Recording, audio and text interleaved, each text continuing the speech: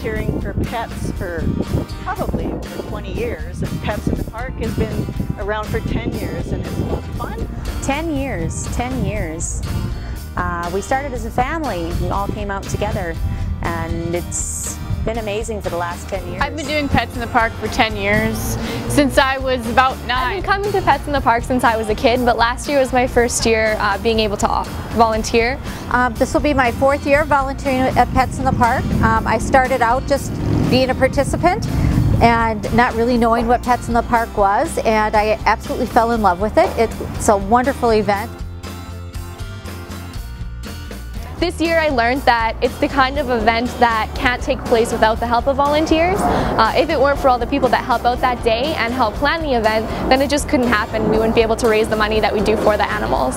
It's a fun day for family, and pets are family. It's probably one of my favorite days of the summer. We get here pretty early and non-stop. From the moment we start the day to the end, it's smiles, it's laughing, like you're with your friends that you've known for years, and all the animals that come in.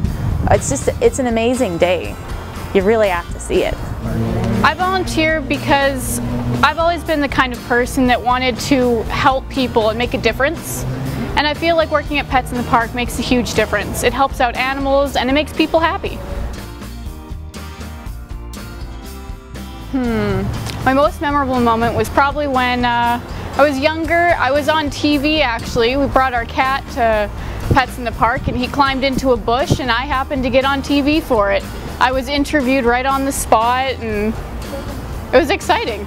Just watching the pets, that's my favorite thing, because you get to see so many different breeds of dogs and sizes of dogs, and they're having fun. I think as a volunteer it was a really rewarding experience because I wasn't just seeing the event from a consumer's perspective. I was seeing it from someone who helped out at the event and learned a lot about it and what it means to be a volunteer.